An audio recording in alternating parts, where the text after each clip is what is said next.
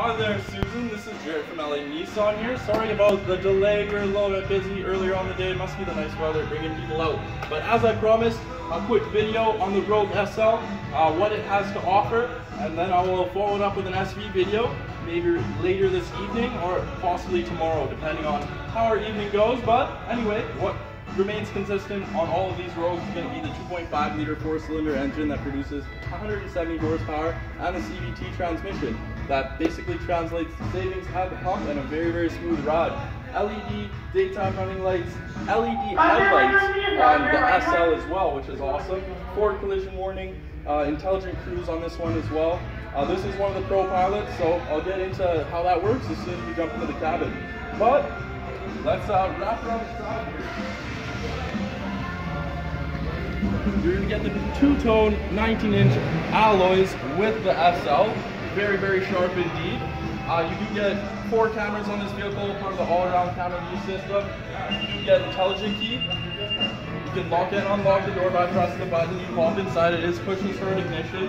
That was just paging back to let us know that the keys are inside the interior. You can now actually lock the keys in this vehicle, which is a nice feature. Platinum Reserve interior is going to give you that brown leather, very sharp indeed, very spacious in the back, sliding second row, which is very uncommon on the competitors, so that's always nice to see. Power lift gate, and it seems like this one is dying, so it happens with the showroom models very frequently. But nice cargo space in the back, Nissan's divide and hide cargo system as well. Hopefully I can show you that on the SV.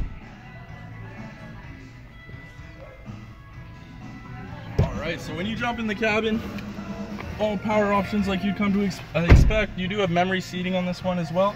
Heated steering wheel, heated seats, which is very nice. Beautiful panoramic moonroof, dual climate control on this as well. You do have advanced drive display assist here. Has a whole bunch of useful information.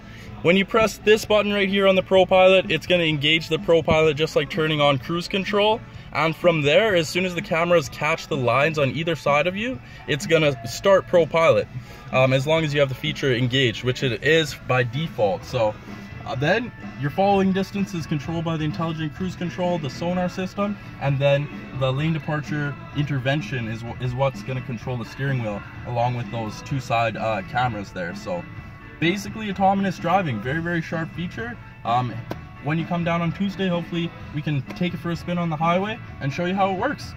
Thanks so much for watching. I hope you enjoyed the video.